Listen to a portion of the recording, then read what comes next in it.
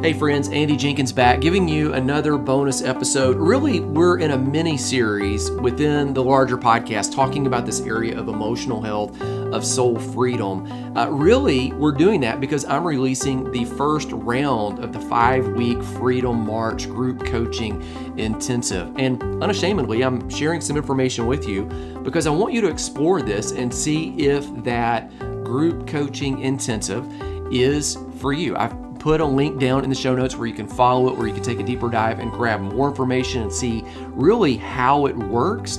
But what I'm doing on these bonus episodes is really just dripping out some of the video content that I've recorded back in the spring and letting you really just kind of explore this idea and say, hey, is this something that would help me?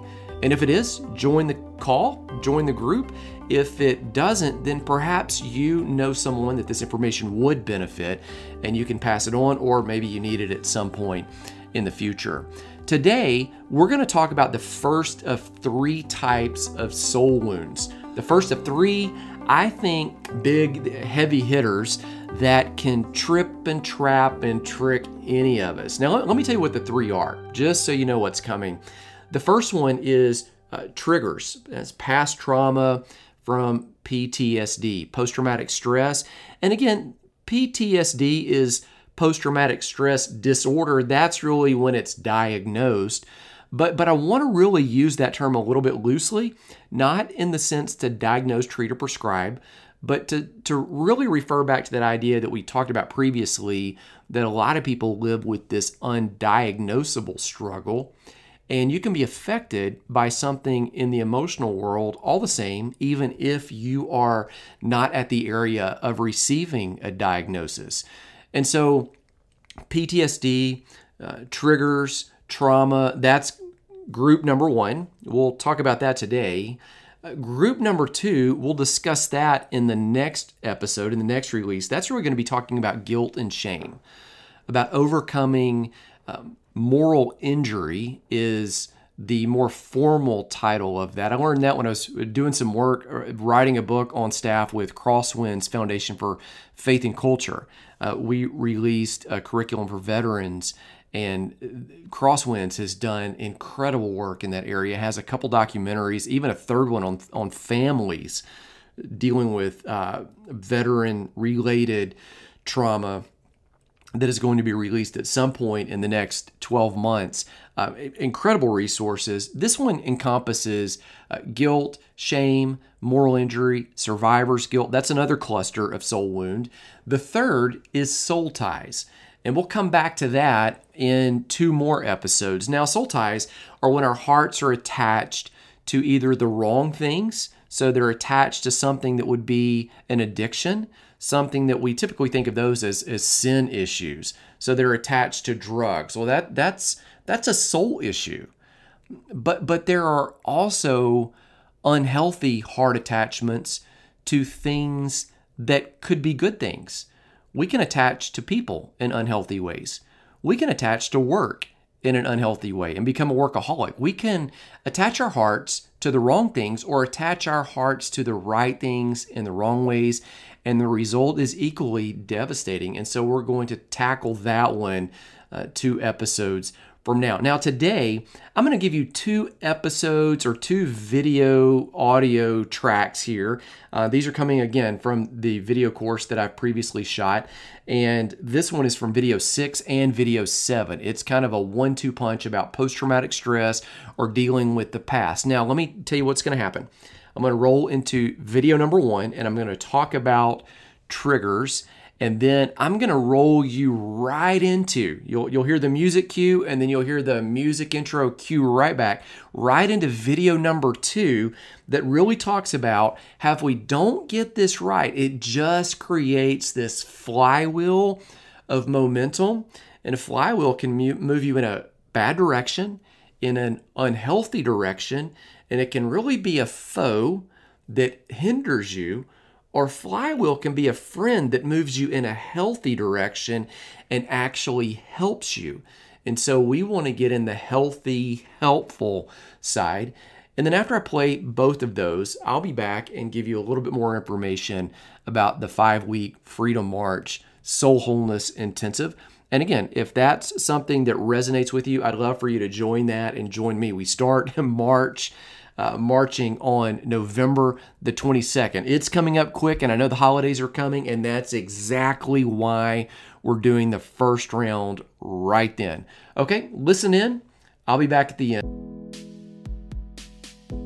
There are 3 types of soul wounds that we want to talk about. The first one is what it means to get triggered. That's going to lead us into a conversation about post-traumatic stress or post-traumatic stress disorder. Here's the first of 3 points. The first one is this: your perception is not always reality, nor is mine. Let me give you an example. Let's say that I draw a 6 that is 6 feet tall, and I do this on the sidewalk in front of my house, and I just very clearly tell everybody, hey, I've just drawn a 6 because at the time when I wrote this material originally, my son, who's now 7, he was actually 6, and he had just celebrated his 6th birthday. And so I drew a big 6 to celebrate. Happy birthday, Salter, you're 6. Well, let's say that you walk up to me and you're there for the birthday party, and you look, and from your vantage point, you say, well, if your little boy is only 6, why did you draw a 9? And I tell you, I didn't. I drew a 6. And you say, no, like I'm standing right here, and this is clearly a 9. And I say, no, you're actually incorrect. Salter is 6. That 6 is 6 feet tall. There's all kinds of objective data that say that this is a 6. It's a 6. And besides, I created it. I knew what I was creating. And you say, no, you drew a 9. My question to you, watching the video, is, in this example, which I know it's foolish, who's right? Am I right that it's a 6, or are you correct that it's a 9? Now, I've taught this example and used this in multiple venues, and invariably, someone always says, always, you're both right. The reality is, we can't both be right. Not in this example. I saw a cartoon like this floating around on the internet, and somebody was using it to kind of show a political reality. See, what you see depends on where you're standing. Well, the truth is, reality actually is objective. We don't like to think about it like that, but it is. That 6 is 6 feet tall. Salter is 6, and I made it as a 6. And when we start walking through life, the same thing is true. So often, in that simple example, we see bigger versions of it happen regularly, particularly when past trauma is involved. Sometime in the last year, I was teaching a group of veterans over at my house. We were talking about post-traumatic stress, and one of the gentlemen that was there, he said something like this. He said, yeah, I don't like the 4th of July. And I asked him, I was like, well, why? You obviously were willing to give your life for the country. I mean, this guy had deployed to Afghanistan multiple times and fought. And he said, well, I love our country, and I love what the 4th of July symbolizes. But so often on the 4th of July, there are fireworks and people keep shooting them, and it gets to be excessive, and it makes me feel like I'm under mortar fire like I was back in the Middle East. And he says, I have to remind myself that fireworks aren't mortar fire, that I'm home, that I'm safe. Usually, you just pull the curtains, I turn off the lights, I watch a movie that's loud, that kind of knocks off some of that sound, and I just do my best to get away. See, in that time, his perception, fireworks, is not reality, mortar fire. That's different. I interviewed on a podcast one woman whose husband was traumatized by his experience in war. And so often when they would be out to eat, he would hear sounds of cars backfiring and loud engines. And to him, it would sound a lot like the gunfire that he heard when he was deployed. You see, perception is not reality. That perception, a backfiring engine, a loud car, is not gunfire. I remember having another friend over to my house who was involved with Special Forces, and he sat down at my kitchen table and he opened a bottle of essential oil, frankincense. And as he smelled it, instantly he pushed back from the table gently, his eyes watered, he gently cried. It was so almost awkward, but yet quiet and tender that I asked him, I said, are you okay? And he said, yeah, hold on just a second. He breathed deep, and then after a few moments, he looked up and he said, all right, I'm okay. When I was in the Middle East, I went into a lot of camel drivers' tents, and it smelled exactly like that during that time. And you see, in each of these instances, perception was not reality. A backfiring engine is not gunfire. Fireworks is not mortar fire. Sitting at my table and smelling frankincense is not a camel driver's tent. Now, some of these misperceptions, not all, some of them might be related to post-traumatic stress. The American Psychiatric Association defines post-traumatic stress as this. It's a psychiatric disorder that can occur. Notice, it might or it might not occur in people who have experienced or witnessed. So it can be something that you endured, or it can be something that you just saw or even heard about. It can occur in people who have experienced or witnessed a traumatic event, such as, now notice this list: a natural disaster, a serious accident, a terrorist act, war or combat, rape, or other violent personal assault. I want you to notice several things about that definition. Notice it might occur, it might not. It can occur because you experienced it or because you witnessed it, and it still may occur, it still may not. And notice the list of things that can cause it. And this is not a complete list. This is just a such as these events could cause it. There are other things that aren't on that list that might cause post-traumatic stress. I often tell some of the veterans that I meet with, I remind them that war is not the exclusive angle on post-traumatic stress. And I tell that to them and say, I don't mean to minimize your experience with war and anything that you're carrying from that. I say that because you lived a lot of life before that deployment, and then you have lived a lot of life since that deployment. And so don't focus only on the deployment, focus on all of life. And don't go trying to dig up and find something. If there's something you need to deal with, it will come to mind, and you will know precisely that you need to deal with that soul hurt, that soul wound.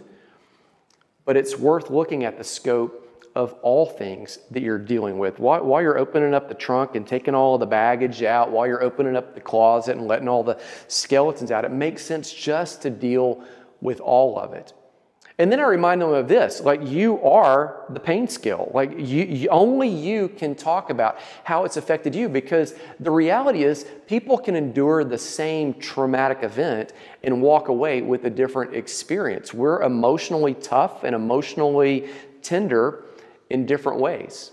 Several years ago, I was eating dinner, and at the table, it was me, it was a veteran from the Iraq War, it was a state trooper, and it was a first responder. And I just kind of tossed out this idea, yeah, it seems like we all respond to emotional hurts very differently, and sometimes it surprises us what we respond to and what hurts us, and it surprises us what doesn't hurt us.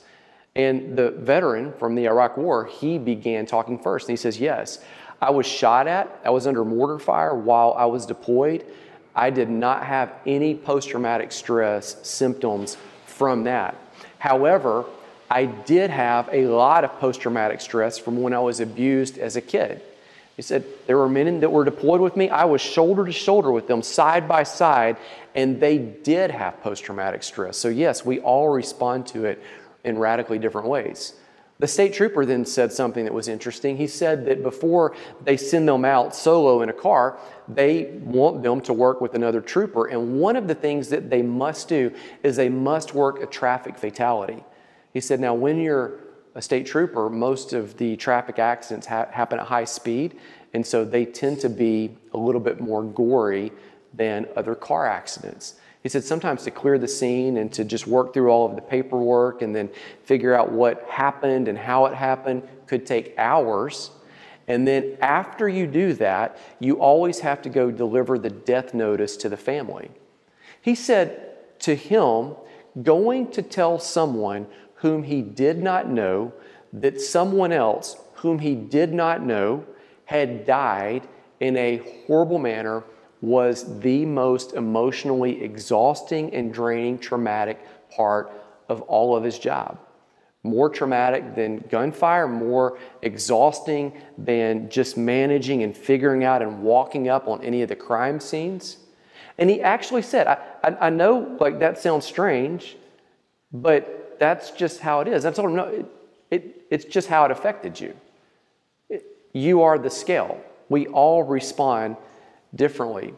The first responder that was there told about a time when he was off work and the person who had trained him went to deliver a warrant and was killed in the line of duty. And he said, I carried survivor's guilt a long time after that. I mean, I should have been there, I felt, to stop it or to help him, or it should have been me. I wasn't even on duty. It wasn't like he went in my place instead, but I still carried something from that. You see, you and I, we respond to all kinds of things in so many different ways. And what we tend to do is we tend to undervalue the emotional hurts in ourselves because there are often bigger issues that we carry that we feel like should have affected us more, and someone else always has it worse than we have it. We can't do that. We have to walk forward and deal with what's there. Here's the second point. 4 signs and 2 responses show us when the expressions of our feelings, which again, feelings aren't good or bad, the feelings are neutral, it's the expressions is where the unhealth comes. 4 signs and 2 responses show us when our expressions get unhealthy. Now, post-traumatic stress, it is a flight or fight response. So that is the result. That are the 2 expressions.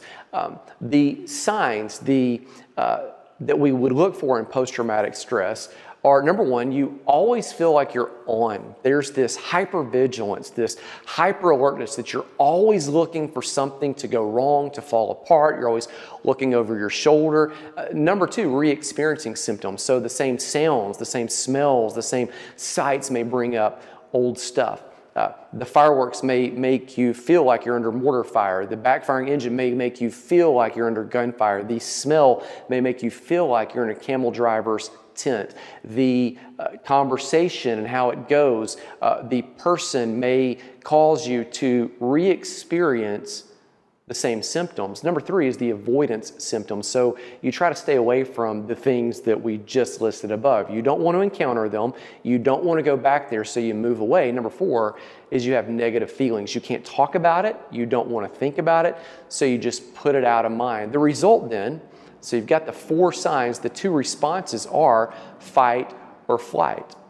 Some people fight, they turn and face the direct threat. Some people take flight, they run away from it. Now, often people will say, I've heard it's fight, flight, or freeze. Really, freeze is a version of flight. You just kind of stand still.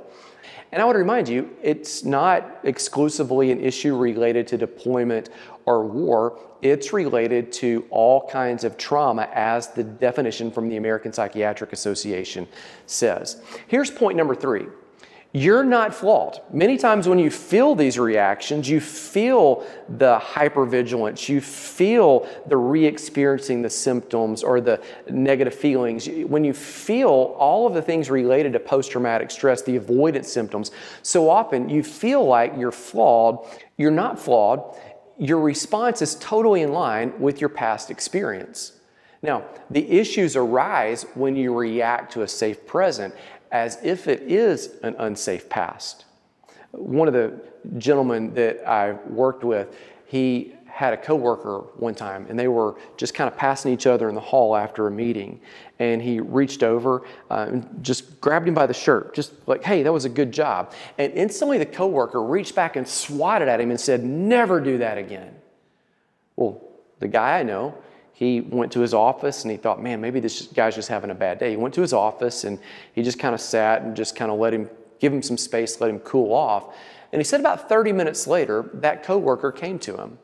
Coworker opened the door and said, hey, man, I'm sorry. I popped off. I snapped. It's not you. It's just my stepdad used to beat me.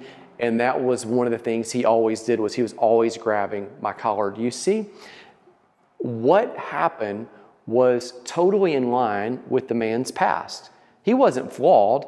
The issue was he was reacting in a safe present as if it was an unsafe past. This is what we saw with the mortar fire is not fireworks. The backfiring engine is not bullets. The kitchen table is not the camel driver's tent. As I was talking about this issue with veterans one night and saying, hey, you're not flawed.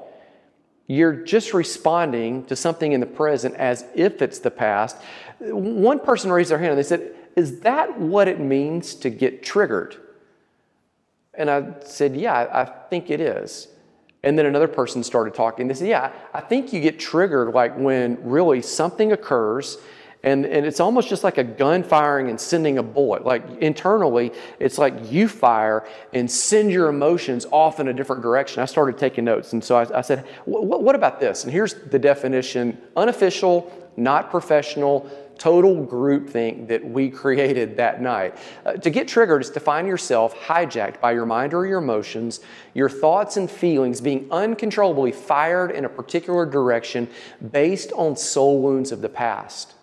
We often misread events in the present in light of the past.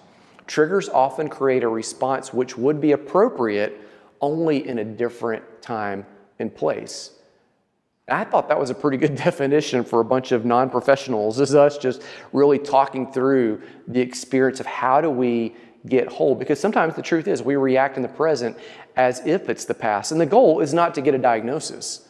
The goal is to, as the psychiatrist that I met with for the evaluation said, is to realize most people aren't diagnosable. If a diagnosis is the path forward for help for you, you should absolutely go and seek a diagnosis. But for most people, it's not. For most people, just being aware and then learning how to, we talked about in the emotional wholeness checklist a couple moments ago, learning how to recognize those emotions, learning how to read what they say and what's going on, and then responding in a healthy way is totally enough.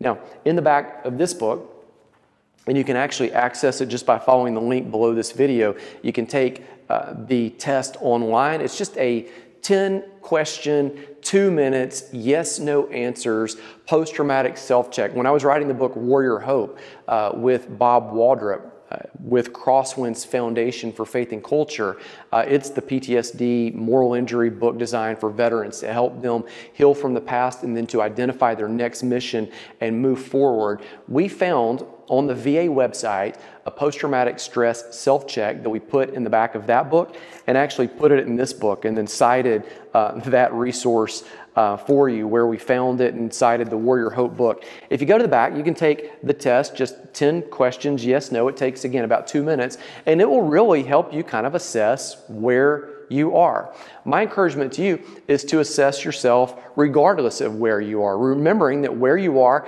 isn't who you are, it's just the location. And as you take hold of that, you can step forward in greater levels of health. The final thing that I would say to you in this video is just the question: what if we cared for wounded hearts in the same way we cared for wounded bodies? You see in the example at the beginning of this video, we never would have thought about leaving Judah with a broken arm or Miriam with a fractured wrist. The wounds that you have on your body, you would never think about just, well, I'll just tolerate this and this is just how it's meant to be. We take care of those things. My encouragement to you is to treat soul health in the same way you would treat bodily health.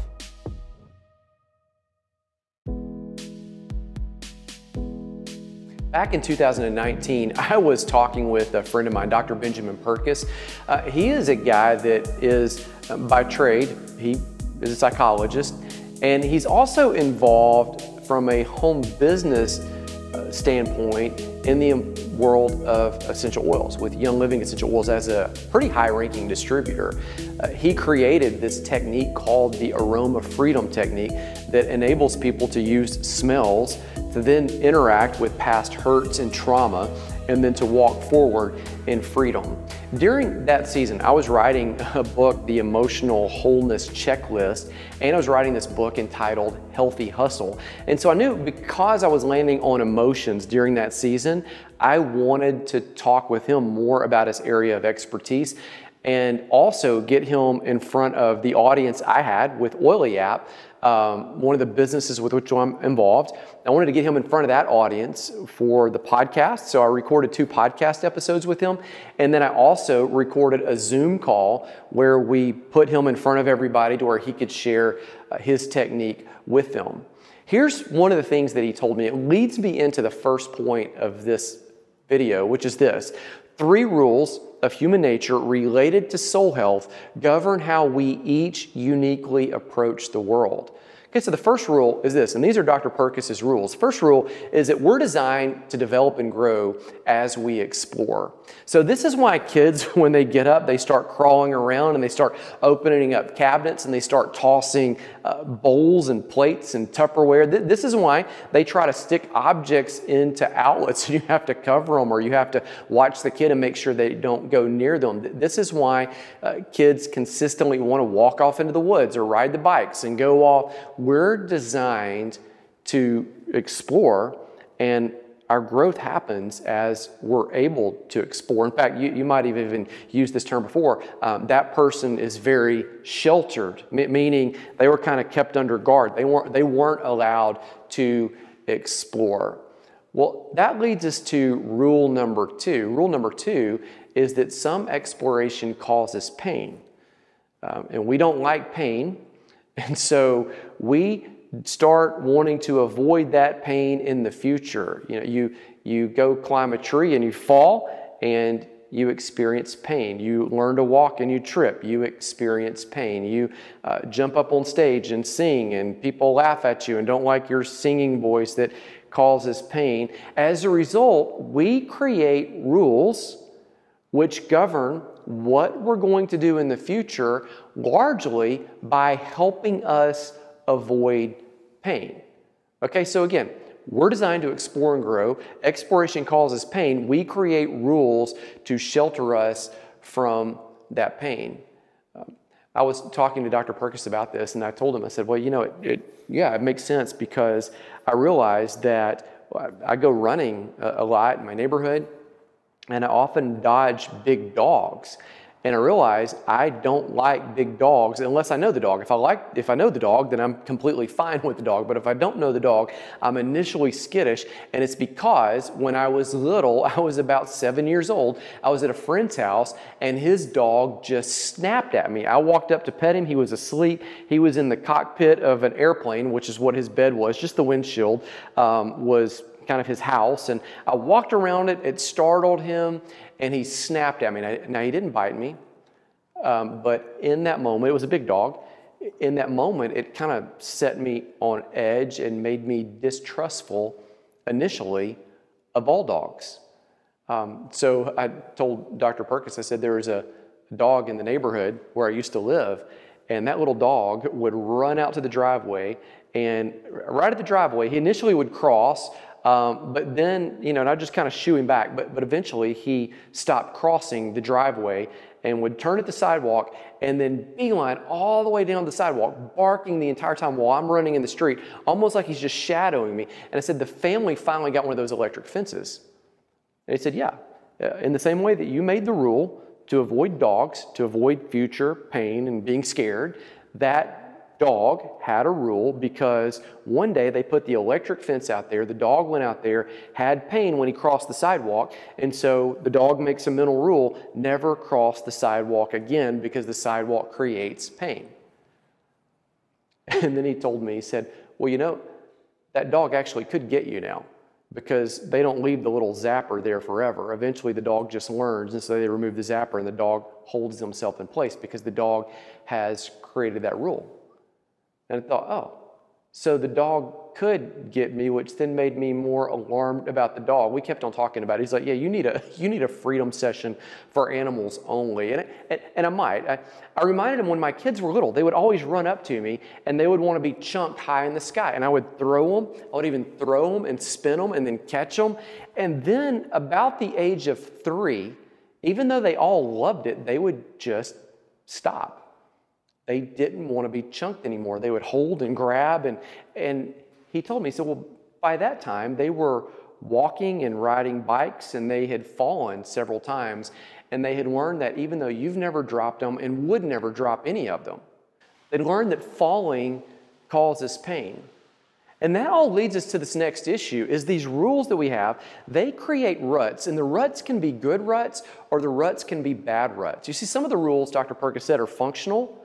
They're friends. They help us. And some of the rules are dysfunctional. They're foes. They hinder us.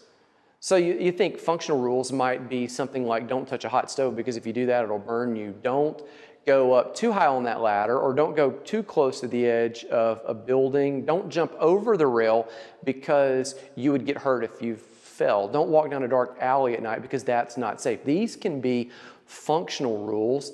The dysfunctional rules, the foes that hinder us, that can keep us from our destiny, are rules that might cause us to not trust other people in relationships.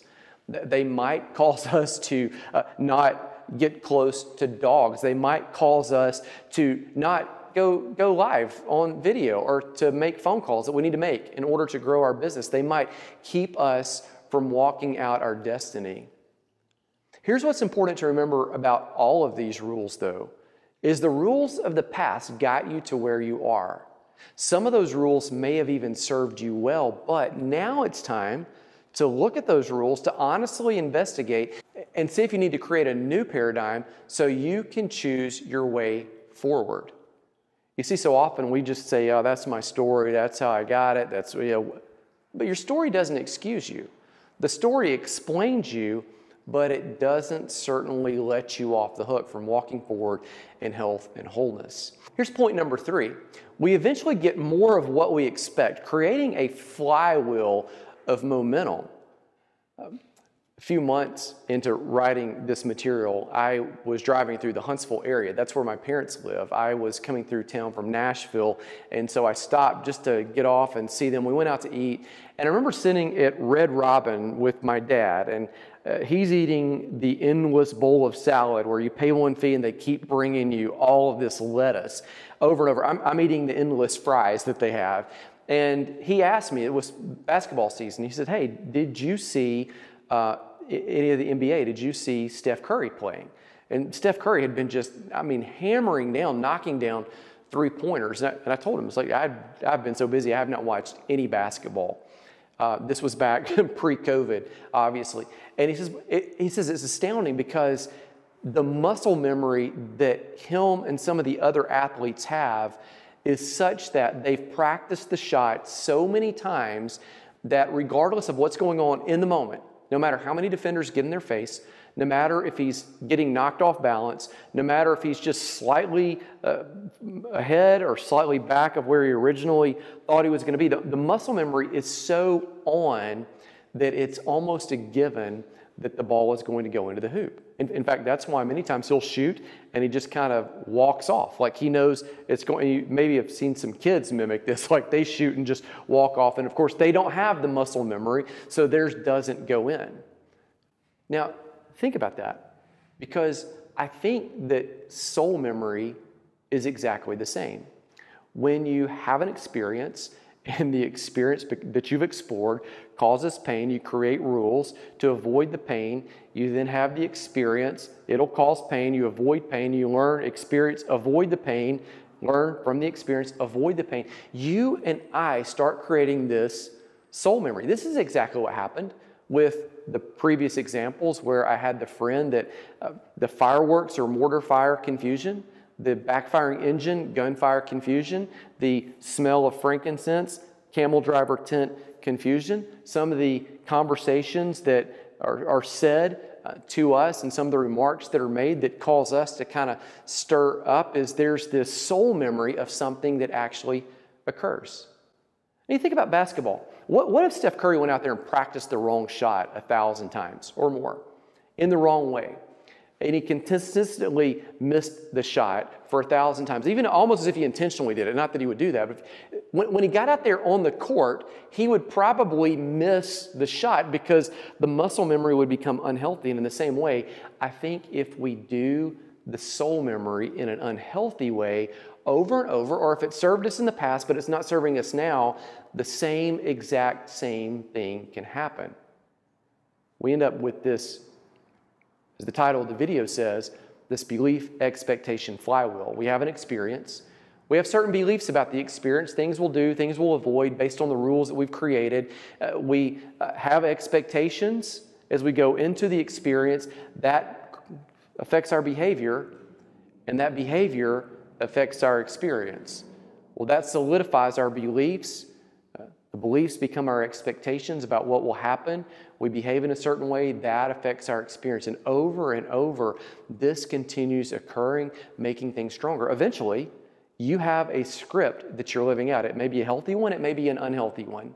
It may take place at the job, it may take place in a relationship, it may take place with your health, it may take with how you're carrying yourself in business. And in video 14, we'll actually talk about how to rewrite the script, because that might be something that needs to occur.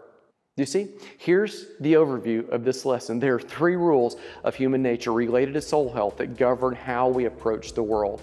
The rules are: we grow by exploring. Exploring causes pain, and we create rules to avoid that pain. The rules, they can create ruts, both good and bad. All rules aren't bad, but all rules, if you live them out long enough, they create a rut that can help you or that can hinder you. And eventually, point number 3, we get more of what we expect, creating a flywheel of momentum. What you and I want to do is create momentum that moves in the right direction. So there you have it. All of that information really gives you a great introduction to soul wound type number 1 of 3, which is really dealing with triggers. That's just kind of the informal term right there. Let me direct you to the link that's in the show notes below. That's going to take you to my website where you can learn about the Freedom March. If this is something that is for you, I want to alert you to a couple of the bonus features that come with this course. Bonus number 1 is this. There's really what we're calling a Freedom March methodology. That is a daily cheat sheet of things for you to do every 24-hour period. I think what I want to do is empower you to create, like we discussed in this audio here, the second half, is a flywheel of new momentum that moves you in the right direction. Faith and freedom, they're really meant to be lived out in the real world. They're not meant to be something that is exclusively a Sunday morning type of thing, or exclusively when you're in a small group with a church group or a group of friends. It's something that really has to work for all of life. And so we've really identified, I think, 5 different things to do every single day that don't take too long, but they just really set you moving in the right direction. And so in that bonus number 1, you'll learn all about the Freedom March methodology. Bonus number 2 is this. It's a daily accountability and encouragement that's delivered to you via text. So every day around noon, Central Standard Time, you'll receive a dose of inspiration, of empowerment. Part of it will challenge you. Most of it will just comfort you. Grace-filled messages that are crafted to encourage you and give you a boost in the middle of the day. So often, you think about, we crash right after lunch. That's when we get tired and groggy. And if you can just get that boost, I think it'll help. And then also, that's a real text number going out. You can respond back if you've got specific questions, and that is a number that I actually monitor. Bonus number 3 is the Soul Wholeness audiobook. That's available in the app as well. I read my entire 400-page book in a studio, placed it on the app. We'll unlock that resource for you. That really helps you take a deeper dive. And with that workbook, I've mentioned that you receive this workbook as part of the Soul Wholeness March here, the Freedom March. That daily tool, the workbook, has a journaling prompt in it every single day. So for 5 weeks, so 35 different lessons in there. There are 2 questions following about a 5-minute read time, 1 to 2 page overview. It connects with the video. So the video in the app is the same content that's in that journal. So ideally, you're watching it, you're kind of reading along, you're answering some questions, it all fits together. And that resource it's really one of my favorite, most practical resources that I've put together. At the end of each day, it actually tells you, hey, if you want to take an even deeper dive on today's content, go listen to this chapter in the book. And so you don't have to listen straight through. You could, but it will highlight and say out of the 25 or so chapters that are in that book, here's where to go to take a deeper dive. And sometimes it'll say, hey, you'll have access to the complete video course too. So it'll say, hey, if you want to go deeper, other than these little 5-minute, 3-minute videos that you're getting every day, if you want to go deeper, here's a 15-minute video where you can take a longer look so that you can really drill down on the information that seems to resonate with your specific situation the most. Bonus number 4 is a community group and chat forum. You don't have to participate in that. You can just be a fly on the wall. I'll be participating there. But I found this, that many times the best lessons actually come from other people who are walking through something. And you start building and engaging together and start saying, well, hey, they got through it, I'll get through it. Or, hey, this worked for me and that. So it shows us that we're not flawed. We're just normal. And in fact, I would say the pains and hurts that you've experienced, they don't highlight that something's wrong with you. They actually show that something's right with you. Some of the things that you've been through, let's just be honest, it would be not normal to not be affected by those. So you'll have access to the group forum as well as my private online group where you can really just get wisdom and see the stories of others. And then bonus number 5 is you'll have access to the archives, all the past group coaching calls. That's all there. Again, if this is for you, the links are down in the show notes. You can follow that and read all the information about the course. Either way, I'm happy to be here and serve you and empower you on marching towards your purpose, regardless of what that looks like. Let me sign off. I'll be back with another bonus content. And the next one, we're going to talk about guilt and shame. And I think this might be really an even bigger struggle for more people than the topic we discussed today. Here's the prayer. My prayer is that the Lord would bless you. He would keep you. He would be gracious to you. He would shine radical favor upon you, that you would see and really feel and believe that the pain that you've experienced in the past, it doesn't show what's wrong with you. It actually highlights what's right. And with that, get hope and move forward towards full healing and wholeness. Grace and peace. I'll see you again soon.